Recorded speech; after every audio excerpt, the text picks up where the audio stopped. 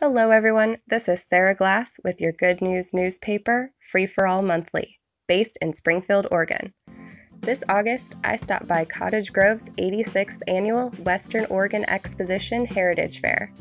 Known for its range of attractions, from animal exhibits, antique engines, to a very competitive Pinewood Derby, I had the young ladies of the Junior Royal Court show me around.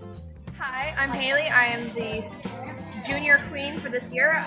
My job consists of many things. I have to teach the younger ones what it's like to be in the fair, how to do the competition for next year, and I'll be crowning the new person who will be queen next year as well. If you're a fan of Pinewood Derbies, the Awana Grand Prix remains a favorite fair tradition. Typically, 50 to 100 cars are created with the help of volunteers before the big race. You only have good side.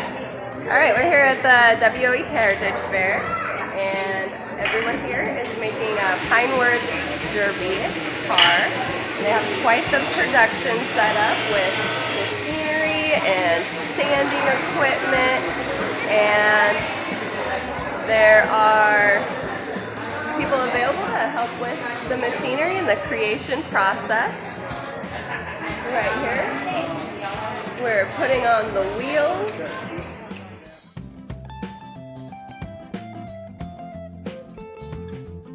How many Pinewood Derby cars do you make each year? Well, when we first started, we were doing almost 100 Oh wow! per race.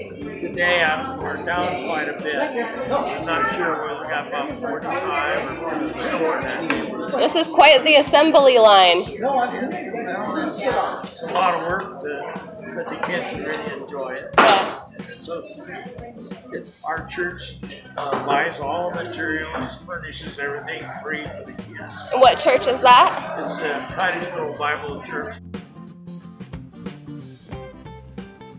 Also at this year's Heritage Fair was the much anticipated and now 85% complete Cottage Grove Carousel. Actually a 1929 Herschel carousel, restoring the antique amusement ride has taken the heart and efforts of an entire community. With renewed momentum, plans are currently in the works to find the carousel a home in Cottage Grove, and perhaps even build a museum to house it and other attractions for the public to enjoy. To read more on the story, pick up the September issue of Free for All at a location near you, or visit us on Facebook at Free for All Monthly.